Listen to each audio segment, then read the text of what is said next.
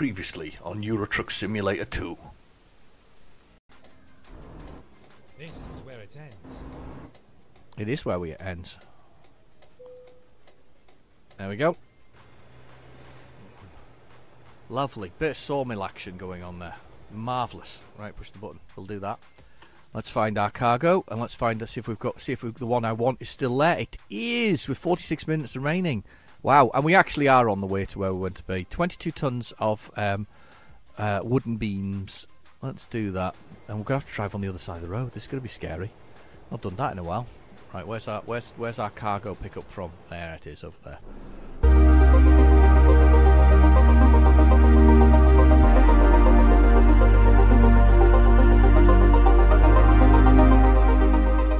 Hello and welcome back to Euro Truck Simulator 2. We're back in the UK. We're heading home. Or to my home anyway, maybe not your home, but my home. We're heading back to my hometown. So we are going from Le Mans to Carlisle with a whole load of wooden beams because I bought myself a new trailer. I bought myself a logging trailer. I thought it was really cool. Plus I bought this brand new Iveco truck and it's a Stalius highway, and I can't remember the exact model, a super highway or something like that. It's because you've got to put the word super in it so you know what you're doing. Anyway, so we've got, it says we've got 13 hours remaining on the journey. I think it's less than that actually. So let's push the drive button. I'm hoping it hasn't crashed because it did suggest that it had maybe lost where I was at. Where am I? I don't think I have lost anything. Let's press M for map just to check that I am in the United Kingdom again. Yes, I'm on the M25. Yes, I'm on the other side of London. I'm on the south side of London, and I'm on my way up the road. It's 6 hours and 55 minutes to go, and then we get back to my home city. And I'll give you some absolutely useless facts about it while I'm there because I know it quite well. It's been my home city for a very long time. Anyway.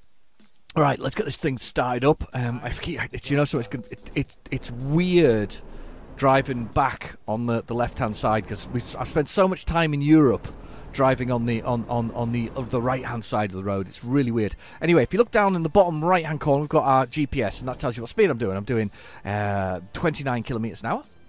And I am doing 8. I've got an automatic 8 gears. That's what I'm in at the moment. Oh God, I have no idea where I am here. Let's get on the M25. We're on the M25, right? Okay, I'm just going to stay very safe here. I think I've got to be across this lane as well, though, unfortunately. Yeah, I do. There we go, just jump across. Anyway, automatic 10 we're in now, A10. Then we've got the truck itself, which is the how much damage is there. So it slowly goes red, finally gets to about 80 or 90%, and to be fair, it doesn't stop at that point, so that's a malfunction.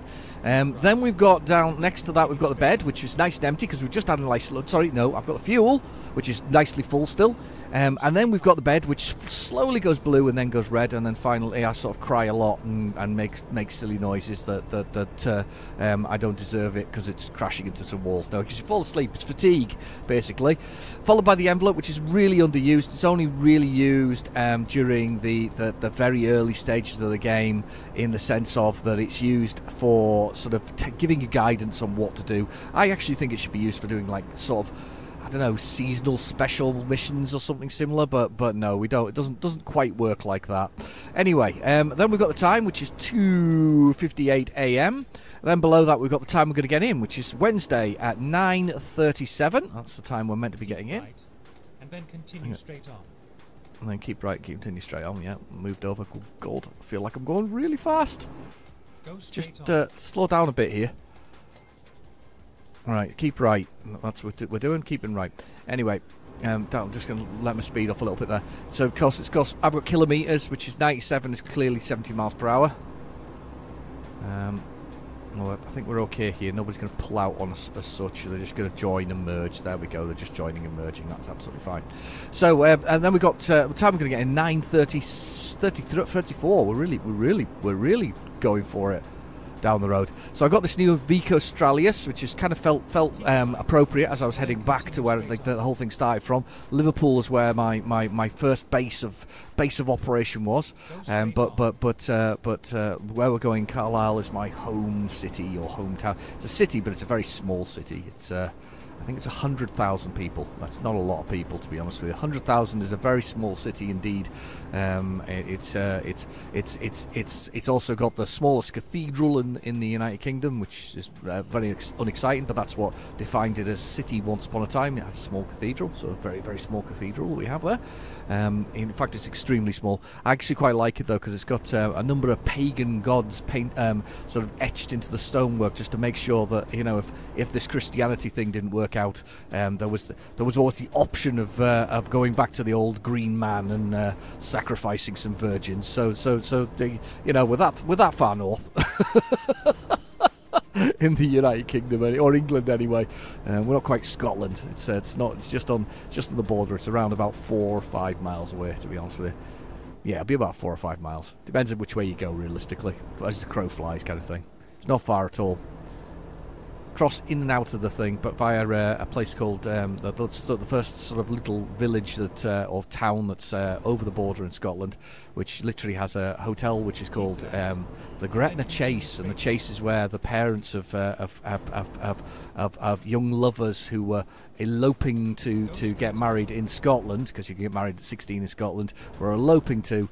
They went to this. They went that the parents would chase them in England to the Gretna Chase, and that's where they'd stay. And then, of course, the lovers would marry in Scotland at the age of 16 if they wished to do so. So that was a big thing once upon a time. I don't think people marry quite the same nowadays. I think it's just a victim of its age, if that makes sense. You know, nowadays you know people are couples and partners without that requirement to get the government involved. Marriage being.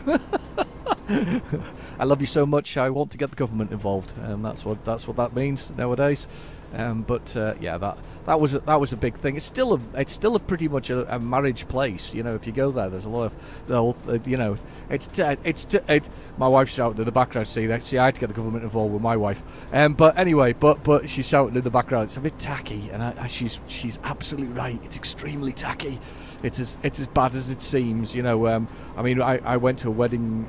Well, to be fair, I went to a wedding there a number of years ago, maybe 10 years ago, and it amused me that you went straight from the church to the part where you do a part where they have a little ceremony over an anvil, so the smiths could marry you basically in Scotland. So a blacksmith could marry you, and you have a little ceremony of that, and you exit through the gift shop, and I'm not kidding. You go through the gift shop where you can actually buy wedding rings if you fancy doing the whole occasion really quickly. Yeah, it's like that. So it is a bit tacky. It's not. It wouldn't be my premier destination for getting married if I'm honest nowadays. But yeah, it's just over the border. So we're an English town or an English city that is was very much a town that's a city that swapped its nationality regularly between Scottish and English. And there's a book called the Domesday Book, and the Domesday Book is a sort of a census of Great Britain or England at the time, and it doesn't include Carlisle, because Carlisle was Scottish at the time. So we're the only English city that didn't appear in the Domesday Book. My wife's trying to tell me it's Doomsday, but if she actually looked it up, it's actually called Domesday, because it's the name of the gentleman who created it. And he's called Dome, D-O-M-E. So I'm just correcting her there as well. I didn't realise that until I looked it up not that long ago, to be honest with you. So it isn't. A lot of people call it the Doomsday Book. It's actually the Domesday Book. So there. You've all been told. You've all been told. So yeah, it doesn't feature in that book. It doesn't feature at all in that book, actually, to be honest. So it's also a very strange city. There was rules about the Scottish being ejected from the country after a certain time at night to stop troublemaking. Apparently, they were literally thrown over the walls if they were caught in there, if they were done. Because it's actually a walled city as well. It's a very it's not much of the walled city left, but it's a proper militaristic castle. If you ever came here, it's not one of these pretty ones that you get down further south in England or even further north in Scotland. It's not. It was a war castle. Its walls are so thick; they're 12 feet thick. You know, it's built for taking and battering, and it did. It swapped sides so many times, and it took a battering, and it really did. It really was a proper sort of you know, sort of militaristic castle, and still to this day the army holds ranks there. They have some things there, but you can go round it as a tourist if you wanted to do. I mean, there's bags of history. I mean, quite literally, Hadrian's Wall goes through the middle of the city as well. It runs through an area of the city called Stanix, and Stanix is a Roman village that used to be there, but to be fair, the wall itself is fabled to be a wall that goes across, but actually it was dikes and ditches at one point. So that's all it was. So they built up walls, and in fact, to be fair, what run through the city here was dikes and ditches. So, but one of the things, he says, try to take a photo as we run through the countryside. That's terrible driving there, but it might be the only photo we get. 377 kilometres to go, not long at all. Anyway. Yeah, it's a sort of common misconception that there was a great big wall that went all the way across. There are actually parts of it that weren't walled. They were because they had militaristic camps there. So they weren't that walling those areas wasn't required, if that makes sense. Here we go. I don't know where we are distance-wise. Birmingham. We're outside Birmingham. Second largest city in the United Kingdom. 1,002,000, is it? 1,002,000 people. So it puts that in context, doesn't it? If my city's only got 100,000 and Birmingham being the second largest has got 1,002,000. I'm sure it's bigger than that now, actually. If I'm wrong, put it in the comments below. I'm sure you will do, but you know, I'm pretty convinced it might be more than that. There we go, hitting the motorway. M6 Manchester is 140 miles away, so we're another 100 miles from that. Be about right. 80 to 100 miles. Would be nice to get a straight line so that I can actually do. Oh god, the diesel's very empty now. Yeah, let's service. I've just spotted that. Go straight on. Here we go.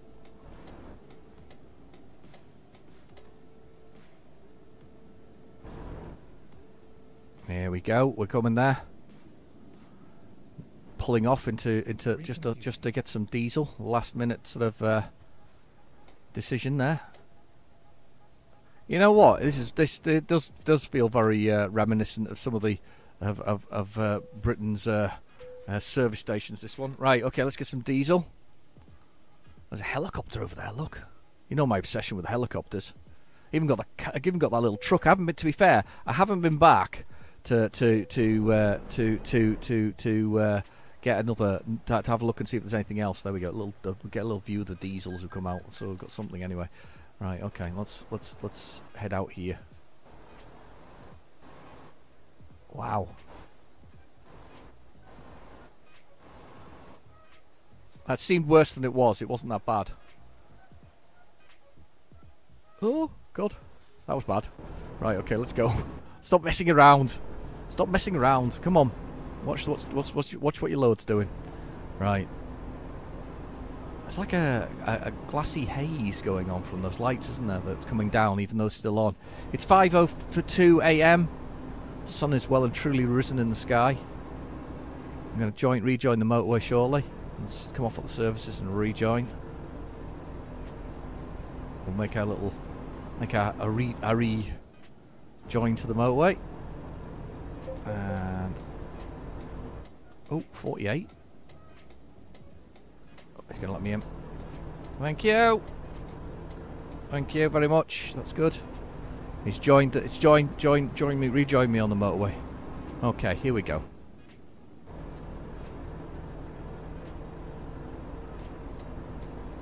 Whoa. Come on. Oh God. That was close. Oh, and he just whipped past me as well.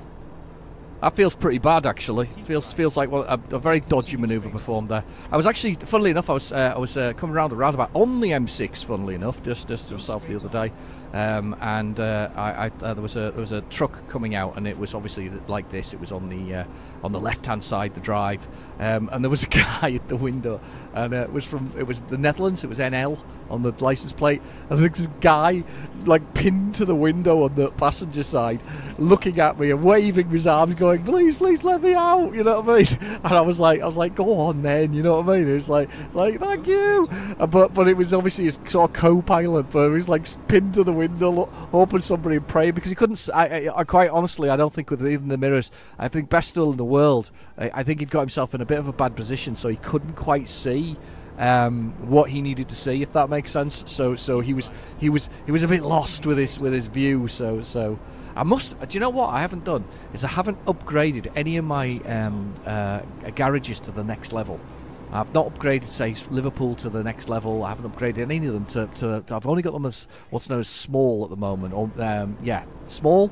Not teeny, because tiny is what you start with, and you only get one truck when you do that. But I haven't upgraded them since, so let's have a little look. Oh, it's a carrier with nothing on. Can you get carriers as an option? You must be able to. Can you not? Can you? Transporters? Go straight on. We're going straight on. See if I can stay straight here long enough to get an outside view. There's an outside view. And then the road curls again. Right, 229 kilometres, 3 hours and 44 minutes. I'm going to pull over here and be a good boy and sit in the lane that I should be sitting in. As we work our way through the countryside towards Liverpool. We're going. That's next on the sort of passing agenda of it.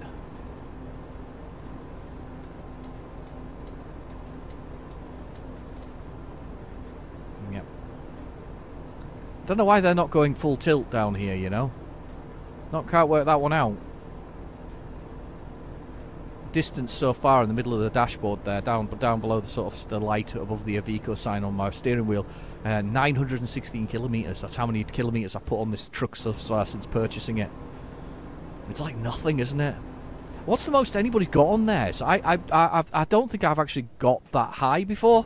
I don't think I've got very high in total across the truck, because I'm almost always changing them after a while, aren't I? Because what I do is I find myself a new you know, truck that I want to try, and I swap to it. Definitely haven't been through Scan. I'm sure I haven't got any Scanias. Have I done Scania? I don't think I have done Scania. I don't think I've done Mercedes. Done MAN. Oh, sugar. Speeding offence. 80 kilometres, yes. I was watching the I don't know how long it's been out on Amazon Prime for, but I was watching the new Grand Tour thing, and I was absolute hysterics at the latest the Scandinavian one they've just done, and I couldn't stop laughing. It was such a nice time, if that makes sense. Even if and not to spoil things, it's worth a watch. But I'll just have to say I had a damn good chuckle throughout it. Obviously some of it's quite staged, and you know it is, but some of the stuff is really quite funny, you know, especially because it's like three mates having a journey through the whole thing. Like everybody watching my channel, we're all mates. We're mates on the channel. But yeah, it's like three mates having a great time, you know, and it really was a great time. The dynamic between the three of those gentlemen is actually really, really good. It really works well, you know. You've got Jeremy, who's Jeremy Clarkson, who's that very boorish of gentleman, and then Hammond, who acts the fool, which is you know also very amusing, and then Richard Hammond, that is, and then James May, who's sort of they call him Captain Sensible, but at the same time he's just a nice balanced fella. Actually, my favourite parts in it is usually when he gets annoyed, and you can see he's genuinely annoyed with whatever they've done to him or whatever's happened. It's genuinely annoyed, and I quite like that. I think that's quite good fun. So yeah, it's worth. I would recommend watching that. I quite enjoyed the Grand Tour. I quite liked it when they did it as a TV series type thing, but I quite like the way that they're doing these sort of like one-off specials. And I know it's because of Jeremy Clarkson's health. He's not particularly well. However, saying that, he's still doing the blooming farming thing, isn't he, as well? They're in deep with Amazon, aren't they? They're in deep with Amazon. I think when you've got a style that works and people are happy with it, they kind of don't worry about what you do, if that makes sense. There's no need to do something different to the formulaically. It doesn't need to be changed. That was a big word for this afternoon, wasn't it? I say this afternoon, it could be morning when you're watching this, it could be evening when you're watching this, whenever you're watching this. So, but it was afternoon when I'm doing this. I was wanting to overtake that truck. I hope I didn't upset that car too much. Wow. Zoom round, quick.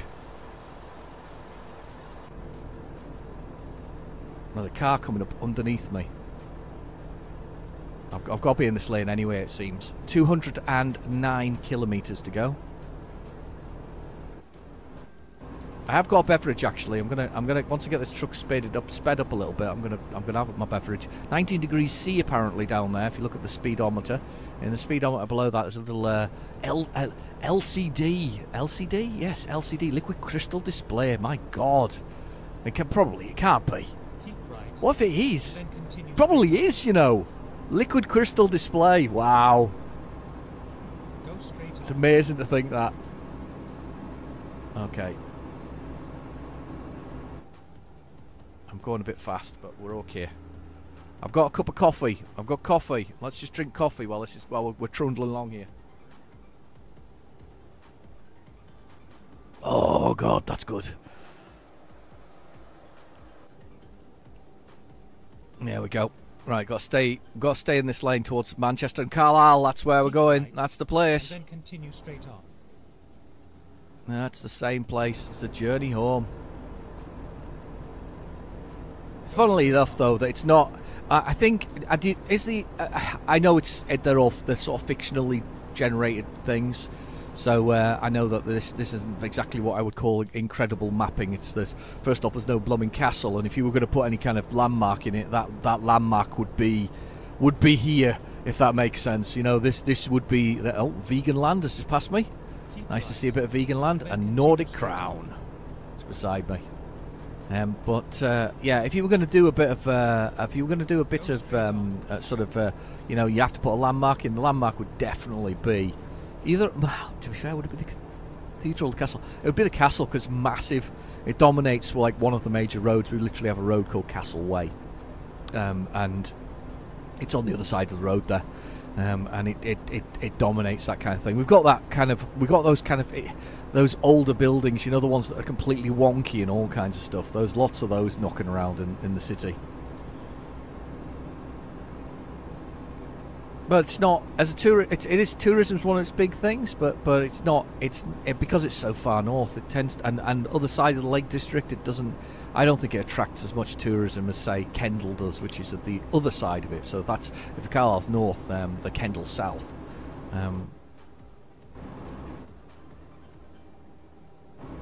Which is weird, actually, to be honest. I mean, the house pricing is literally 50 or 60% higher in South Cumbria than it is in North Cumbria. I think that's the thing, though. The further north you go with anything, it always becomes that kind of,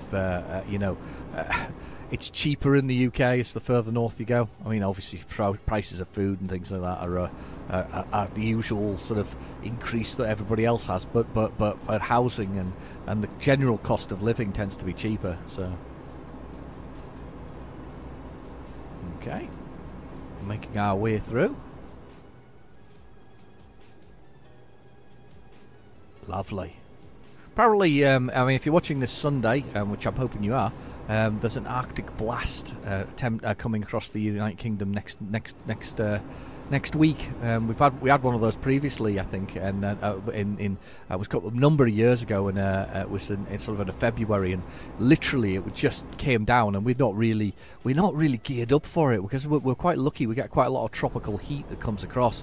I mean, for a country that effectively is on a parallel with sort of the parts of Russia and things like that, and we're at that kind of level of parallel, with Moscow. I think London's in parallel with Moscow if you drew a line with it, but we don't get the -40 temperatures because of all the sort of tropical heat that comes from, I think it's South America, isn't it? And it all curls around from there, and the Atlantic itself. So we're quite lucky, really, not to get those massively sort of cold sort of temperatures. So that we're getting it this time round because there's a hurricane apparently just off the outskirts. Hurricane Fiona, it is. She's just off the outskirts of Canada at the moment, and she's sucking all our lovely warm air out. So we're going to get all the cold air that we don't normally get. She's sucking it all together. So we're going to get some lovely cold air. I'm not really looking forward to it. I'm not a big fan of the cold air, really. I don't mind cold. I don't mind cold. Don't mind wet. I think the coldest I've ever felt it personally, where I live, was -16, and that was a weird year. That's when snow no longer sticks; it's powder. It's literally powder.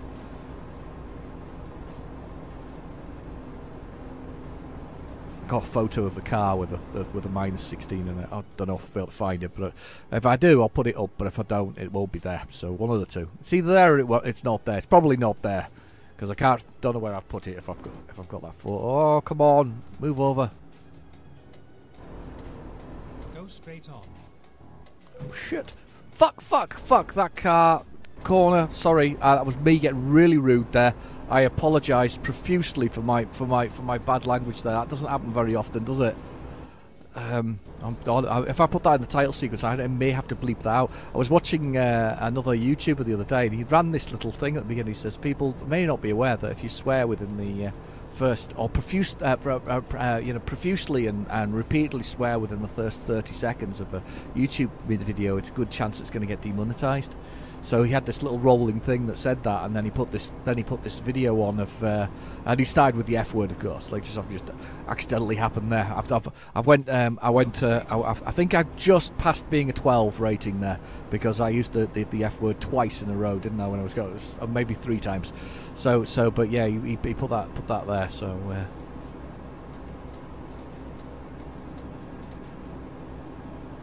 Lovely. I'm enjoying this drive. I hope you are. Whoa, slow down a lot. Tunnels through mountains. Yeah. We don't really tunnel through the mountains. Actually, to be fair, the drive through the Lake District, from sort of through the middle of it, is actually quite impressive, I'll be honest. We don't cut through the mountains though. We snake our way through them, and there's some very high and low parts. There's one of the highest points is a point called Shap. And sometimes it's just unpassable in the winter. I mean, it's just snow galore. It's a very high mountain. You literally drive to the top of the mountain as part of the motorway, and it's pretty high. Oh, they're still digging up the motorway. 80 miles per hour. We're going for it. Speed cameras. There's a man actually digging this time round. A single man though, working on the whole thing. I think there was one at the beginning though, wasn't there? Maybe another one here. And he's got she's got a lot of work to do if he's the only person working on that job though. I'll be honest. Oh no, there's another one. He's drinking a cup of tea, I think. He's having a tea. He's very British. He's having a lovely cup of tea in Britain with tea. I don't do tea, by the way. I only do coffee. And that sounds terrible, but I do. I only do coffee. I'm not a big fan of tea. I never really got it. I don't like the taste, really. I mean, I don't hate tea. Don't get me wrong. But first off, you wouldn't want me to make you a cup of tea because I don't drink tea, so it's bad. I mean, I've drank coffee though since I was like 10, or maybe younger. I've always loved coffee. I just like the taste of that beverage, and I think also I'm probably highly addicted to caffeine at this point. I think that intravenously it's fitted into my body. That's probably not going to help with my coffee sponsorship though. I'm intravenously dealing with coffee addiction. No, I don't have any kind of addiction to caffeine. He says, pulling a face sideways. None at all. Wasn't me. I didn't do it. There we go. We're coming off. If this would be the first junction, this would be junction 41 off the motorway.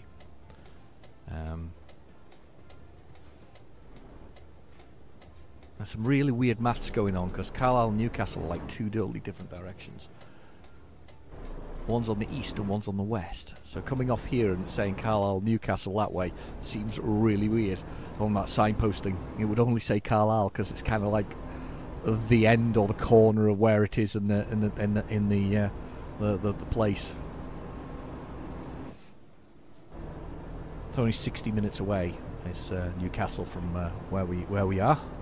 About 40 on the train because it goes super fast. The train sometimes. Here we go. So this is the logging camp that we're going to drop this stuff off. Oh, that's perfect. It's perfect. That's perfect. This is what I needed. Little video, and then what we need to do is we need to find a job that takes us back away. But we'll have to do a sleep first. But we need another wooden job. It sounds bad, doesn't it? Another timber-based or tube-based sort of job for the whole thing. The dry stone walls, very common around where I live. See them quite a lot. It's quite a skill. People actually make their livings putting these things back together again. Get ready to turn left. It's hard work though. Very hard work. Couldn't do it nowadays, not with my back. But yeah, definitely. And then it says Carlisle, Glasgow. That's probably about right. Yeah, Carlisle, Glasgow is fine.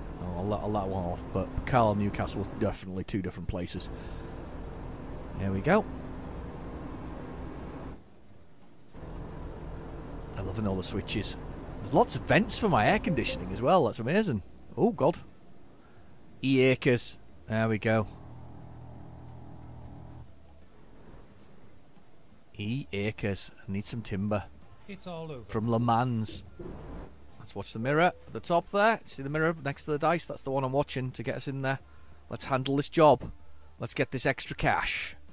Oh, beautiful. I like that. That's very doable. Right there beside us. Is that chickens? Oh, we got chickens. Look, I love a bit of chicken action. That sounds so wrong. No, I like chickens.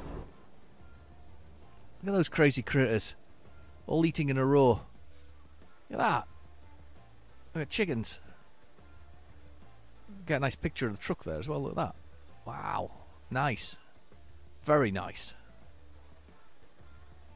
Anyway, sorry. Okay, let's use the space in the environment.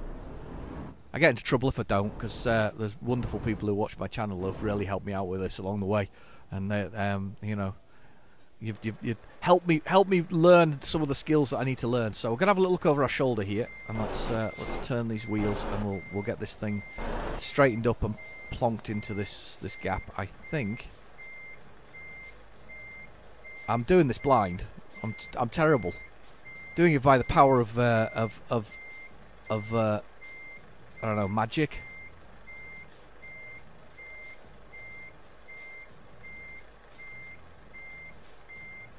Right, so I want to straighten that up now because I think I'm absolutely spot on. So I want to come forward perfectly. Yeah, I'm almost there. Look. So if we look out the window, I always quite. Oh, God, I've gone the wrong way. I always like doing it out the you know, sort of where I can. I always quite like looking out this window. I'm not very good at looking the other way. I don't know about anybody else, but I always find that I don't mind reversing the other way, but I just find this so much more. There we go. That'll do. It'll take it. That'll do. We'll have it. Right, press button to turn it off. Turning off the engine. Press enter to empty the load. I have emptied the load. Excellent. 1,066 kilometres. It's 25 hours. Did it. Beautiful timing. Look at that. Lovely. Lots of experience. Lots of money. 37,000. So that's a good chunk of cash. That's a good chunk of cash. Let's have a look at the world map now. Let's see if we can find somewhere to park. Near my home. Near my home. Let's see what we got. We've got a hometown there. There's a garage there. Because we've not been to that. Should we tick that one off, or is there one near the motorway? It's probably best to go into to the place itself. Oh, and there's one of them tramini or whatever they are called things. We'll go there. But this is where we're going to stay the night. We're going to stay the night in my home city. We're going to do the full tour, and there'll be absolutely nothing there that is recognisable. Does anybody else's home city feature in the game? I think mine only features because if you think about it, one of the big things, or big haulage firms of the UK, which is now merged with another firm, we used to be Eddie Stobart's, and Eddie Stobart's home base was actually my home city. In fact, it still is, I'll be honest, but it's merged with somebody else. Can't remember the name of them. I think that the Stobart brand will probably disappear as a part of it, to be honest with you. Unfortunately, I've turned into that guy who has to look out his window and just got a fella screaming at the side of it, "Please let us out! Please let us out!" Yeah, I think it will survive for a while, but I think the heyday of the. Do you think the heyday of the Eddie Stoppard thing has gone? I think it has. I mean I picked up obviously a truck the other day from them, but I think that I don't know if that spotters element of it still happens. I certainly you still see truck driving spotters though. I'll be honest, you do. Here we go. Well, actually, in fairness, there is a very tall freestanding chimney still in our city, so they can have that. So the chimney is active there. It's not actually active nowadays, but it's well known. They had that the 70s and 80s and 90s steeplejack go up it. Or Fred Dibner. Do you remember Fred Dibner? If you don't know who he is, have a little look for Fred Dibner. It's a steeplejack. It was fearless basically, but he went up it. I think it's 800 meters. I think I might be wrong. It might be 600. No, it's 600. 600? Oh god, it's probably not even that tall. It's maybe feet. It's probably 800 feet, which is a whole different kettle of fish. Anyway, it's not particularly tall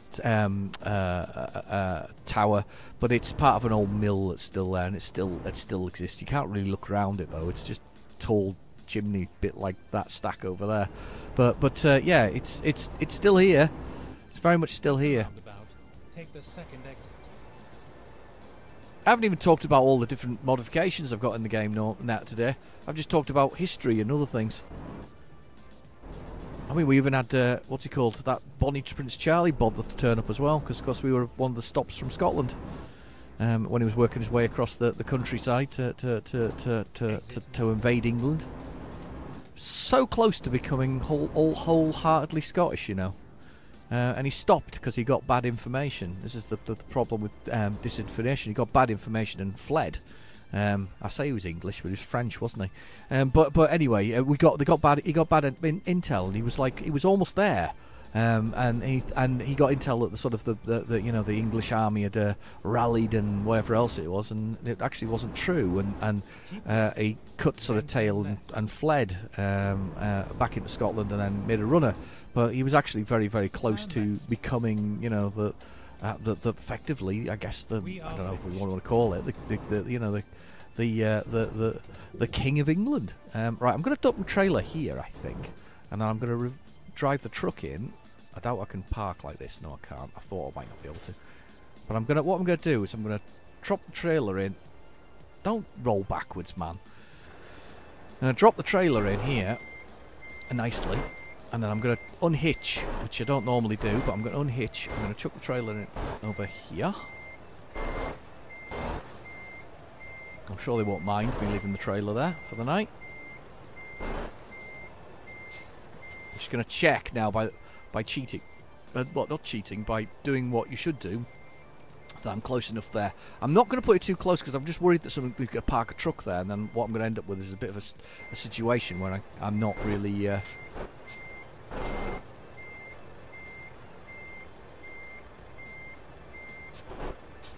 Alright, so I ran into the hedge. I was trying to avoid running at the hedge.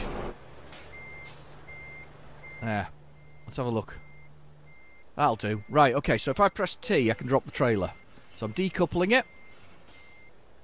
And the trailer has dropped, so I can pick that up again in the morning after we've had a little sleep. I say the morning, it's going to be the evening, to be honest, once we've had a sleep. But we'll drop our truck here next to this lovely other Iveco. No, I don't want to do any modifications to the truck, even though I did crash it, didn't I? I think I've crashed it twice. I think Mark pointed this out last episode. Mark Middleton, who's in the comments, say hello. Mark mentioned this last episode. I think I crashed this thing the moment I got it. Is that nice to see the two together, two Straliuses? I'm the slightly larger model and the one that's there, I think. Yeah, I think I am. Oh no, wait, maybe we're both identical. Yeah, we're identical, except for the fact one's UK based and one's a European one. Wow. What's the odds of that? Anyway, right, okay, push the engine off, and I'm gonna go jump above it like that. No, we're not. I'm gonna press enter. We'll rest for the night, and it should be 7 o'clock. Oh, actually, I can live with 7 o'clock because it's not too late. That. So it's got the sun setting over the top of it. That's brilliant. Right, okay. So, I've been your host, Real Generic Demon. Thank you for watching. Please feel free to like and subscribe, and I'll catch you in the next video. Bye-bye now.